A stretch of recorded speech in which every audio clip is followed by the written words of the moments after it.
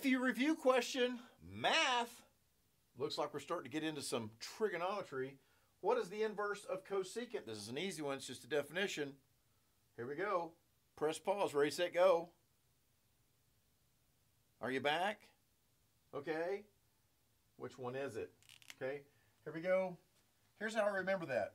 Sine is equal to, sine of theta is equal to 1 over cosecant. Okay. This is the way I remember that. It seems like sine and secant ought to go together because they both start with an S. Cosine and cosecant ought to go together because they start with a C. But I just remember, in my head, the way I remember that is they're backwards, right? That's the only way I can remember it, right? So cosine is equal to 1 over cosecant theta, right? Dang it, I did it wrong, didn't I? Secant. Okay? So, the inverse of cosecant is sine. The answer is C. Okay, easy one.